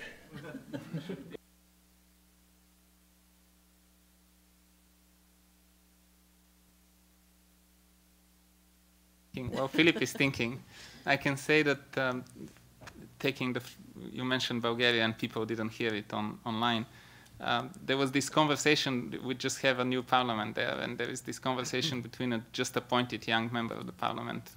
He said, you know, our leader is talking about corruption and fight with corruption. I don't know what corruption is. And the other guy says, you know what bribery is, right? You take the money, you do the job. Corruption is the same, but you don't do the job. Okay. Phil, Laura, Bill? Yeah, I'll go quickly. Corruption is something we deal with all the time, okay? I certainly don't talk about it because there's really nothing we can do about it. It's part of the resistance. If you look at those who want to see a free, open, generative internet and argue for it forcefully, and those who sit on the other side, if it's two sides, you will have people who are corrupt because they want to keep making the money the way they might make it. And there are a bunch of other aligned groups as well that do, it's an alignment of convenience rather than, you know, anything being architected this way. But so the corrupt agencies are part of that. You will have those, the authoritarian regimes will also be aligned and other things. And they're the areas, and as I think was mentioned before, there's the sort of the less aligned group, and they're the people we have to not necessarily target, but educate, help understand why it's beneficial to them and their economies, because it will be beneficial, and especially if we target the things that they care about: education, healthcare, and open government. Open government's not going to work in the corrupt states, though. We had a question over on the right side. I'm Judith Hellisine with the ISAC chapter in DC, and we have a couple of questions from the remote participant. We are having a very active debate there. One of the questions is, can be summarized, has been asked by a couple of people, is what is your opinion regarding IP protection on the internet and how it relates to content regulations, and what suggestions you might have for proceeding? And then the second question is for Veni, and it asks about what he thinks the discussions on the negotiation will go and how they will be conducted. Are they going to be with ITU, ICANN, IGF, or anywhere else, and who's going to moderate them? Phil involved in that one too. Anyone want to touch IP protection? Go ahead, Laura. That's a really important question, and it actually involves two parts. So one part is the intellectual property rights that are embedded in the actual internet infrastructure and in technologies of internet governance. It's a very complicated area. There are three parts of that. One is standards-based patents, and we see a movement around the world away from royalty-free standards towards proprietary approaches, which I think is a little bit of a problem that I'd like to flag. The second area is the whole quagmire of domain name trademark disputes that are occurring, and there's a global system called the Uniform Domain Name Dispute Resolution Process that takes place kind of within ICANN that so far has been effective in dealing with that, but it's constantly evolving and changing. And then the third part is the issue of trade secrecy in information intermediation, such as the algorithms for search engines and the relationship of trade secrecy and this openness and transparency that we've been talking about. The other side of this is the issue of content regulation in dealing with intellectual property rights infringement of movies and video games and other kinds of protected copyrighted information. And I would like to make one point about that. I recommend that we not increasingly use the domain name system for that, because this is a system that has at least 100 billion transactions per day, and it's doing enough just trying to keep the internet operational and translate between IP addresses and domain names without also going into into IP enforcement. So rather than doing that, which can tamper with the stability and security of the internet, I think that approaches that are more targeted, even if it gets into access, infrastructure, transactions, and payments, that has less of a collateral damage to the overall technologies of internet governance than using the domain name system. Thank you. The question I wrote down was IP protection, so we might just want to note that there's a trade and law enforcement aspect to that as well. So I don't know, Phil or Veni, did you want to do the negotiation? I mean, they asked me, but I think Phil can respond more diplomatically than me, let's put it this way. Well, let me see if I can't say something about the two questions combined. It does seem to me that we have an opportunity at the moment that may be an unusual one with respect to efforts to negotiate new trade arrangements, both in the context of the Trans-Pacific Partnership trade discussions been going on for some time, and now the new so-called TTIP, Transatlantic Trade and Investment Partnership, that would be in essence an EU or European U.S. free trade agreement.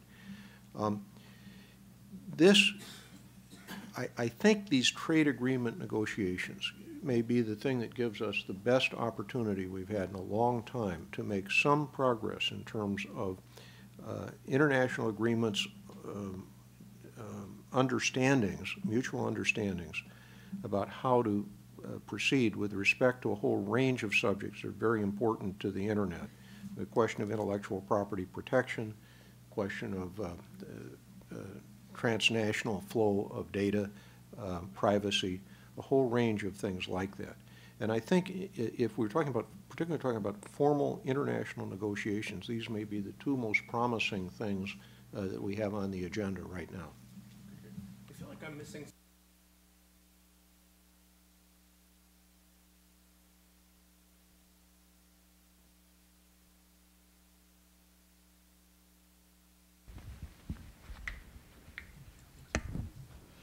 Hello, my name is Paulette Lee. I'm an international development communications, as in marketing, not as in IT person, and therefore have understood only about a third of what you've said because of all the acronyms.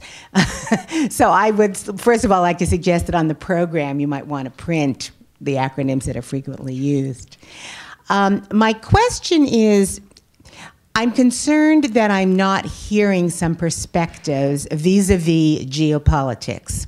I'm not hearing the perspective of, it was mentioned a little bit, but I'm not hearing the perspective of an autocrat, you know, let's say somebody, a leader in Iran.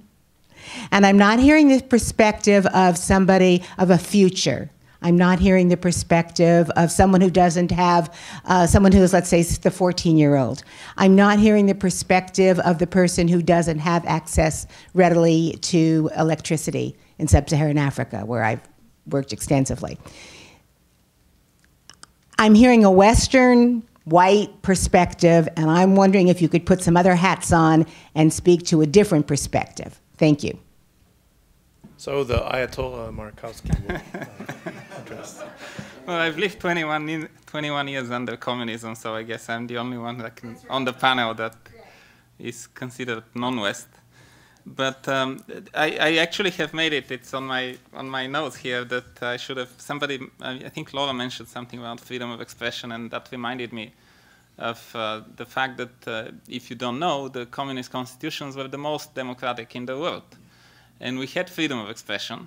And as the Polish say, yes, we did, but there was no freedom after using this freedom of expression.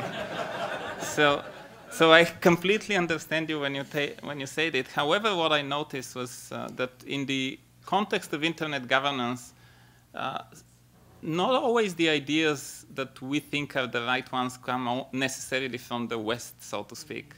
There are many ways when ideas come from non-Western countries. And this division, West, East, South, North, I find it not quite true in the internet governance context.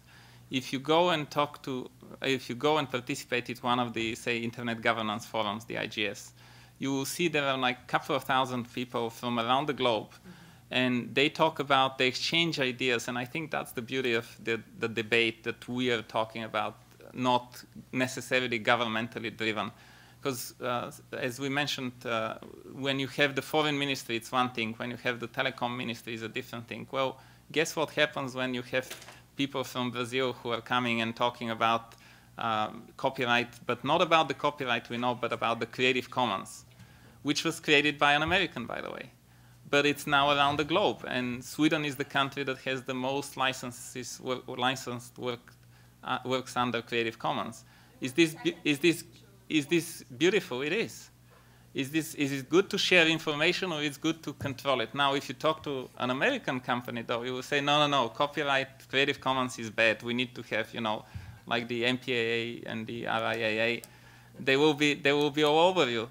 And this is a debate which I think should not be framed in the context of naming somebody authoritarian or not. And to use the opportunity, because people often think about Russia being authoritative and Putin trying to control. There is this famous dialogue now. Now it's famous. 2 years ago, Mr. Putin, then as a prime minister, visited the ITU and had a conversation with the Secretary General. And they talked about a number of items. Now, what was not known is that the first 5 minutes of every meeting of the prime minister or the president of Russia, they take minutes and they put a stenogram out on the website. So to the astonishment of many, the discussion about the control over the internet was driven not by Mr. Putin, but by the Secretary General. And nobody knows it. If you read the Western media, you'll see Putin wants control. It wasn't the case. So I'm always very cautious when we talk about it, and I always want to hear what the people at the IGF and other forums want to say. Jane and Bill, did you have quick follow-ons? Oh, super quick. With respect to the Internet Governance Forum, the IGF, key place for discussion. There is a youth forum there. There is often very robust debate. I'm going to try and channel some people that I met with in Johannesburg last year, about 21 Internet Exchange Point coordinators, network operators, and managers. Again, while we may be here in Washington, and that's why you see the people that you see up here, we have many people around the world that we work with very closely. If I were to channel some of those peering coordinators, they'd say internet governance. I'm trying to interconnect the network. I'm trying to channel local traffic around the country. Governance for them is how to maintain the lock on the door, the air conditioning unit, the electricity, as you're saying. For them, it's also, do we create a committee to run this IXP when we mature? So there are very nuanced levels of debate from the technical perspective, as Laura is saying, at the Internet Engineering Task Force, where people come together from all over the world in many ways to talk about the infrastructure. And so it's very difficult to pinpoint, exactly how I can articulate it for you, but there are people around the world who are having this debate, but they're having it at different layers. Yeah, technical, human, economic, political, as Ambassador Vyorst articulated. And I'm not trying to represent all of their views, but we do know very well how things have succeeded over the last 21 years, from the human, the technical, and the internet governance infrastructure development. But we can continue the debate with you offline about some of those aspects if you'd like. Maybe we should take the question, Bill. Is that okay, or do you want to? I just want quickly on so I want to follow on Jane's point, right? The 14-year-olds. That absolutely they show up at the IGF. They talk to people like Vint Cerf, Bob Pepper. Okay, so they are engaged. You don't see them here because they aren't actually involved in the governance of the internet. And the reason you see a lot of middle-aged or older white men is because we're the ones, and there's some women, I know, but we're the ones actually that, at least in Washington, had a lot to do with the internet in the early days, and they're on. Also, CSIS is the home of old white men. I'm really surprised that anyone would like, exactly. Give me a break. Yeah, and I think the last point on this I would want to make is that what we are doing in terms of the internet and internet governance is not just for our children. We have an obligation to look beyond them and see what their children want to do with it. And for us, what we hear generally is, I think, is a keep it free and open. We want to be able to do things with it. We don't know what, but we want to be able to do things with it. We had a question over there, and then one on the internet, and then one in the front. Yes, hi, my name is Lee Marie Thompson. I'm a member of the ISOC DC chapter. We have two questions from our Twitter feed, GeoWeb Gov. The first from Andrew Mack. Brazil as is an internet power and cybersecurity infrastructure. Will we see new cables in Brazil to Africa, and what would change? And that was a statement. Okay, all right. So that's not a question. And then, so we could touch base on that, and then the other. LaMarie, yes, we'll be taking questions from Twitter in a minute. We want to take a few more from the audience, and I got them up here. You got them? Thanks. Great. So yeah. We had.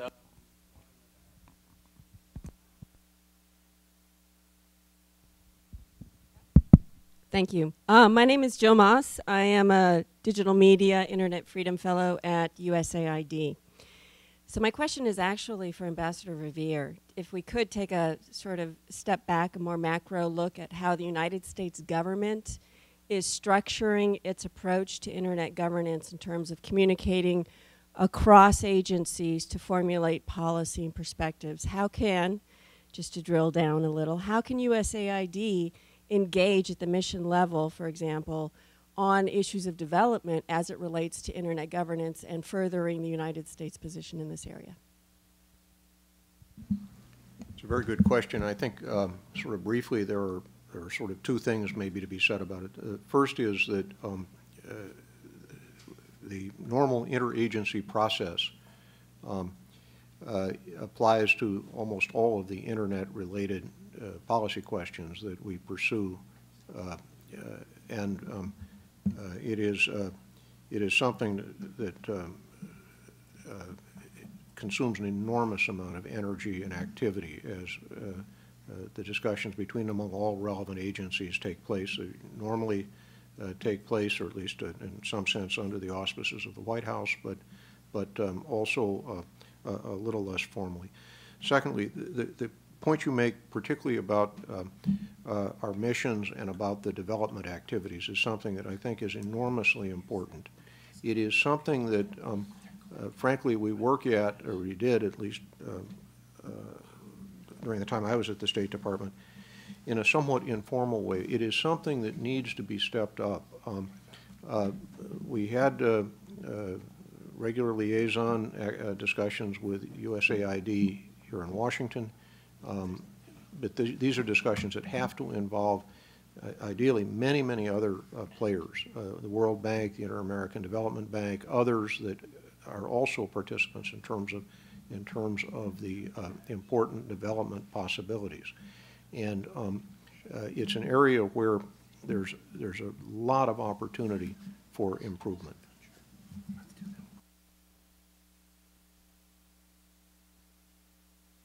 Thank you. I'm David McCauley with Bloomberg BNA. And I have a question about the name and address space that IANA and ICANN take care of. It's an important, discrete part of the internet governance.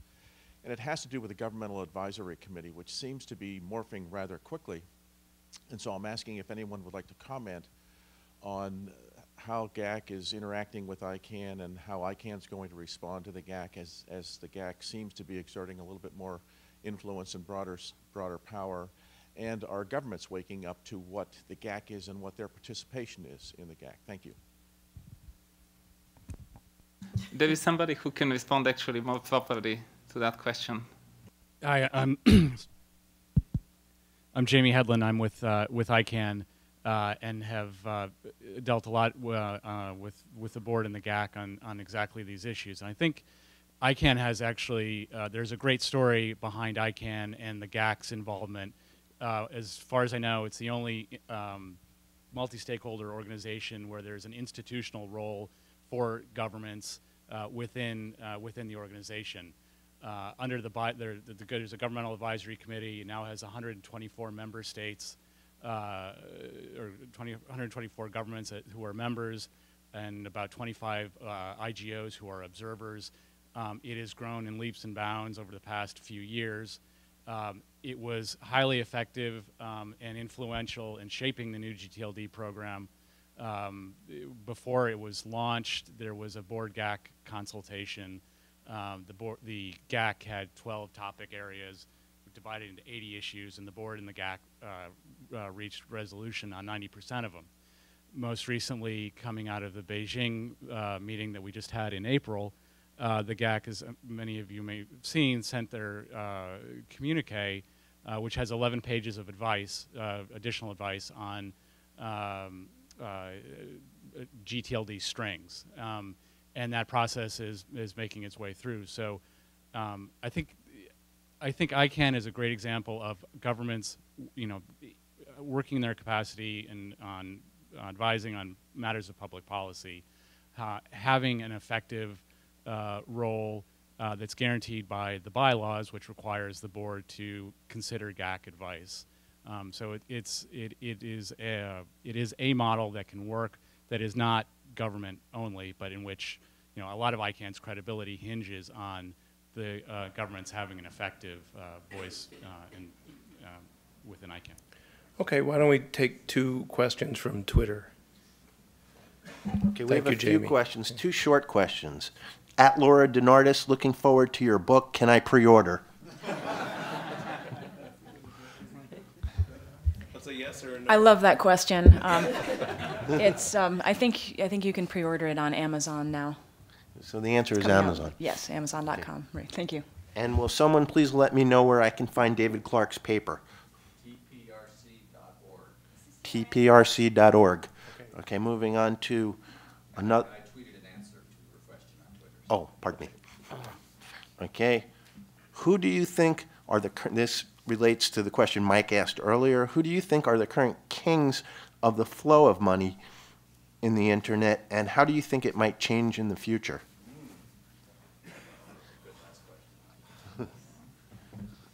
Whoever knows the answer can approach me after the session is over. Yeah. Okay.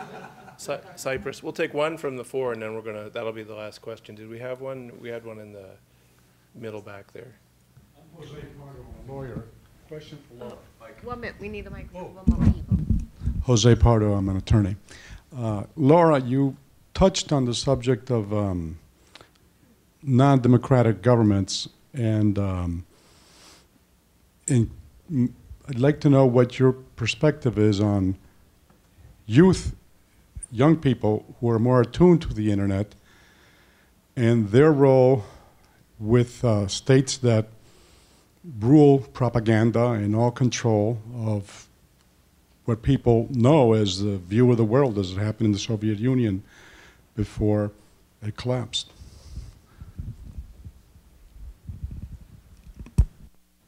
One of the things I always feel when I talk to Chinese officials is some of them live in a pink bubble because they're reading People's Daily, and so they don't know a lot of what we would know, and it makes it very difficult to have a discussion.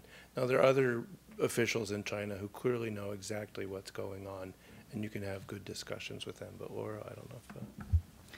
Thank you. That's a really important question, and I think that when you look at media narratives around this subject and discussions of Arab Spring and the possibilities of social media to enact change, what's forgotten in that whole narrative is the fact that there are real identification requirements in social media and ways to, in entire ecosystems of identity extraction in which governments can find out who people are. So it's a constant cat and mouse game between technologies of dissent and technologies of repression. And I think that a lot of the answers here are in technologies, and particularly ones that can provide some anonymization. I don't really have a great answer to this question, except to say that it's an important one because the narrative about the prospects for democratic change through the internet do not capture the reality of these kinds of identity infrastructures and repression that do occur, and people are in jail right now because of this, the exact issues that you're talking about. Why don't we go down the row and just any final thoughts from our panelists, because this is a pretty knowledgeable group here. Sure. So my final thought is around the GTLD space, the new GTLDs and the GAC advice in particular.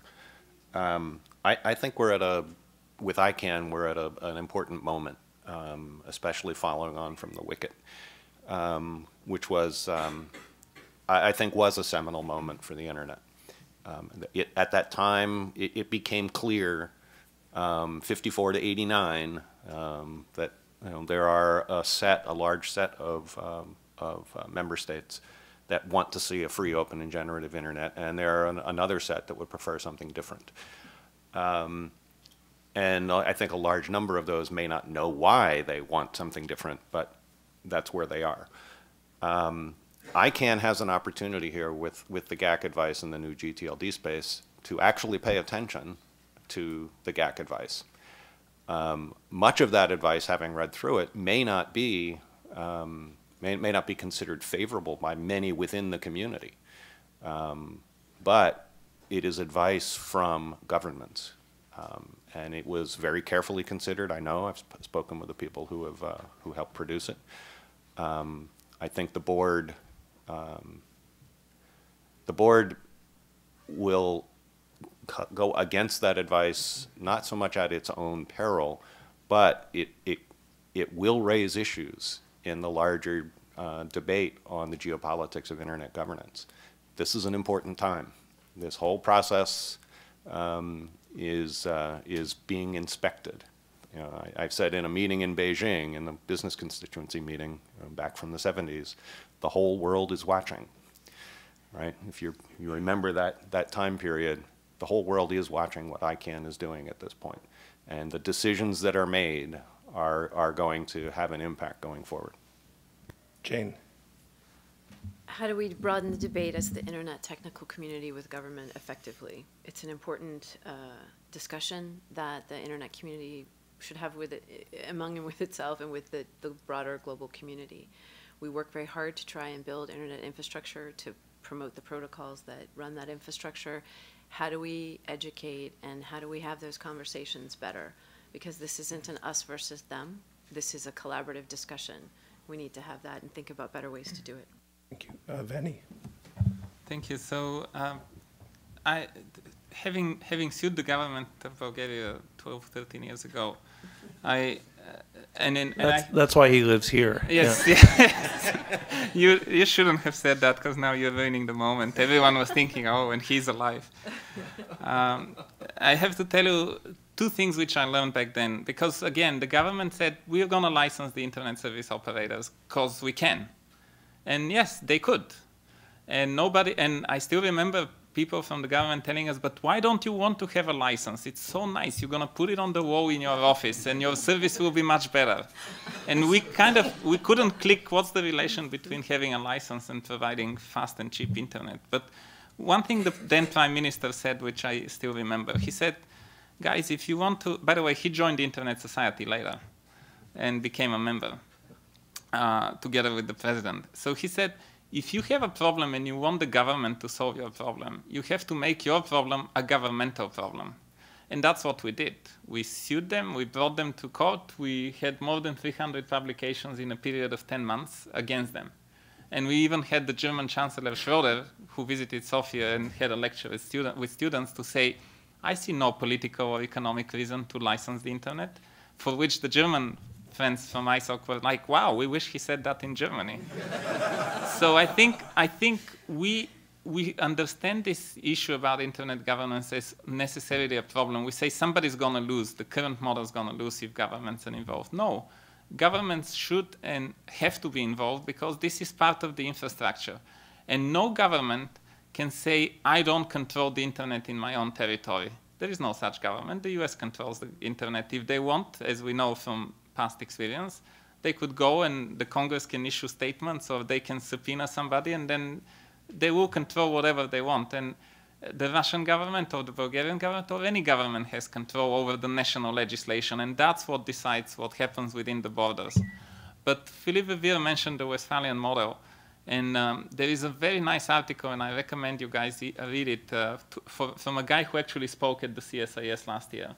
He's the Estonian president, so if you go to president.ee and go to his speeches of June 8th last year, just find this speech and read it because it's the essence of what the internet could be. Thank you. Ambassador, you get the last word. All right. Well, I think in one way, the single most important issue with respect to internet governance is to try to prevent the internet from falling subject to intergovernmental control. It's quite clear, as Veni just said, it is subject to national control in every nation, but It is to try to prevent it from falling subject to intergovernmental control. Now, this seems like a very defensive and kind of status quo proposition in terms of policy. But the point, I think, is to provide more time, more space for the Internet to continue to develop, to continue to evolve in an organic way. And I think as that happens, the advantages of it, the material advantages, the cultural advantages, the social advantages, and so forth, continue to expand out to all the people on the face of the earth. And over time, I think it's going to make it much harder for authoritarian regimes that for whatever set of reasons are fearful about the free flow of ideas to basically assert control.